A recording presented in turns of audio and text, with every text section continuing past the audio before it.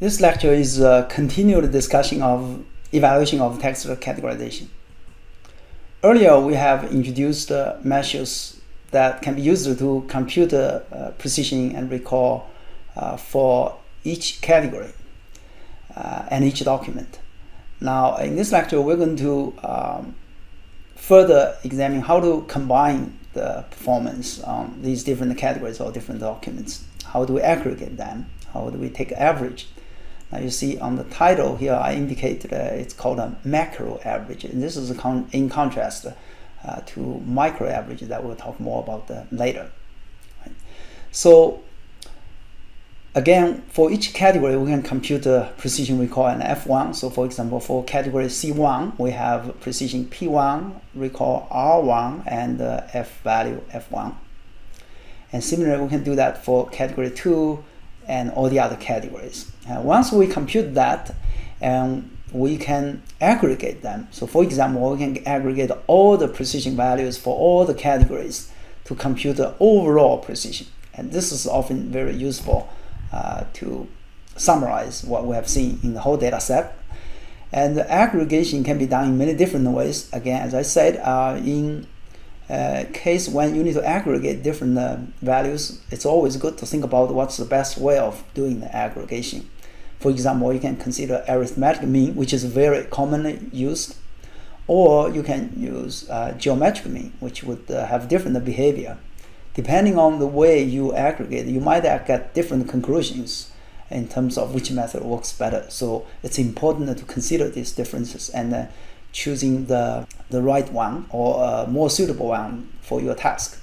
So the difference, for example, between arithmetic mean and geometric mean is that the arithmetic mean would be dominated by high values, whereas geometric mean would be more affected by low values. And so whether you want to emphasize low values or high values would be a question related to your application.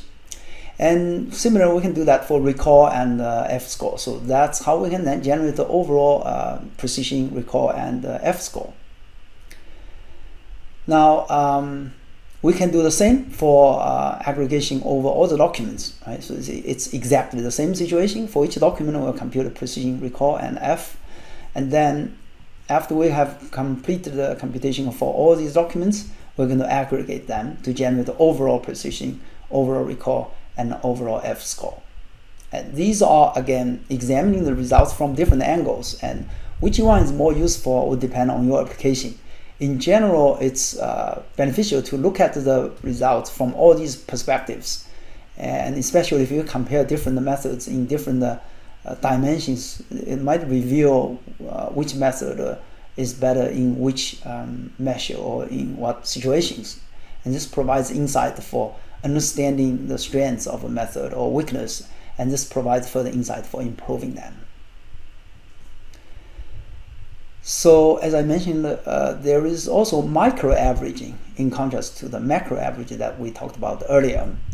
In this case, what we do is to pull together all the decisions and then compute the precision and recall.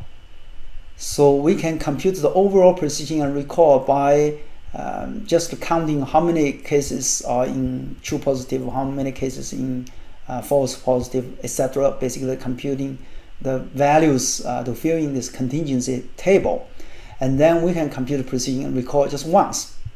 Now, in contrast, in macro averaging, we're going to do that for each category first, and then aggregate over these categories, or we do that for each document, and then aggregate over all the documents. But here we pull them together. Now, this will be very similar to the classification accuracy that we introduced earlier. And one problem here, of course, is to treat all the instances, all the decisions equally. And this may not be desirable, but it may be appropriate for some applications, especially if we associate, for example, the cost for each combination. Then we can actually compute, for example, weighted classification accuracy, where you associate the different cost or utility for each specific decision. So there could be variations of these methods that would be more useful, but in general, macro average tends to be more informative than micro-averaging, just because it might reflect the need for understanding performance on each category or performance on each document, which are needed in many applications. But macro averaging and micro averaging, they are both very common, and you might see both reported in research papers on text categorization. Also, sometimes categorization results might actually be evaluated from ranking perspective. Now, and this is because categorization results are sometimes, or often indeed, passed to a human for various purposes. For example, it might be passed to humans for further editing. For example, news articles can be tentatively categorized by using a system, and then human editors would then correct them.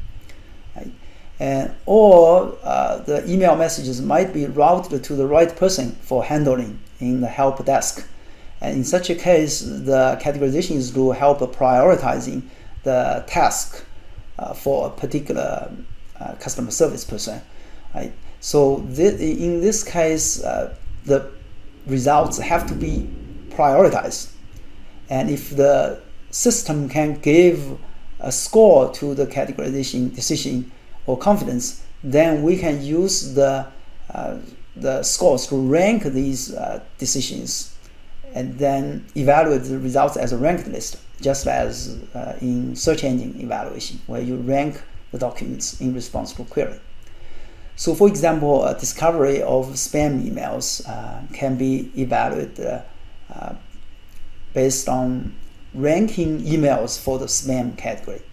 And this is useful if you want people to verify whether this is really spam, right? The person would then take the ranked list to check one by one and then verify whether this is indeed a spam.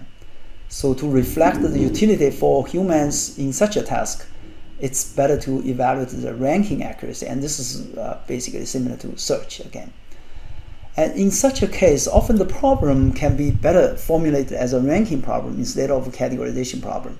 So for example, ranking documents in the search engine can also be framed as a binary categorization problem, distinguishing relevant documents that are useful to users from those that are not useful. But typically we frame this as a ranking problem and we evaluate it as a ranked list. That's because people tend to examine the results sequentially. So ranking evaluation more reflects the utility from a user's perspective.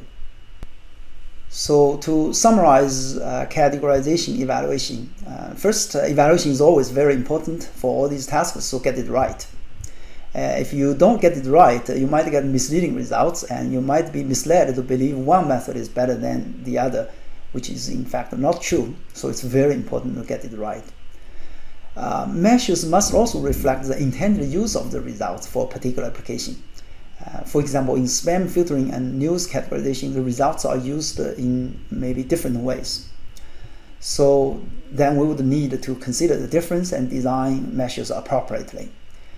We generally need to consider how will the results be further processed by a user, and then think from a user's perspective what quality is important, what aspect of quality is important. Sometimes there are trade-offs between multiple aspects like precision and recall, and then so we need to know for this application is high recall more important or high precision is more important. Ideally, we associate the different cost with each different decision error, and this of course has to be designed in an application-specific way.